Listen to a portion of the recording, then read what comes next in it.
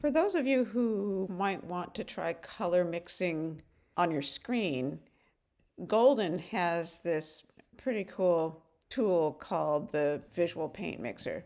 Okay, so here's the screen.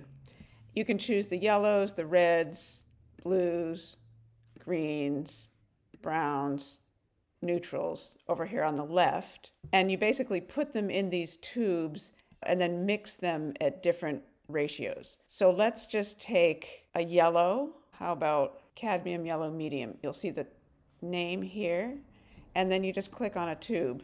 Let's take a red. This includes some of the oranges, which are really red oranges. So let's take pyrrole orange. The name is here.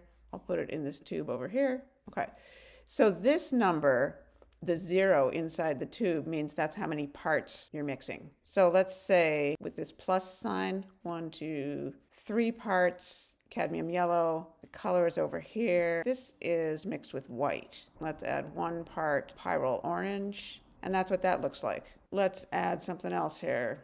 Let's add a bit of green. How about this Titan green pale? So it doesn't add it to your mixture right away until you click on the plus sign and add at least 1 part. So now we're getting kind of a dulled down orange, like a muted orange. And what if we use the minus sign over here to take away the red?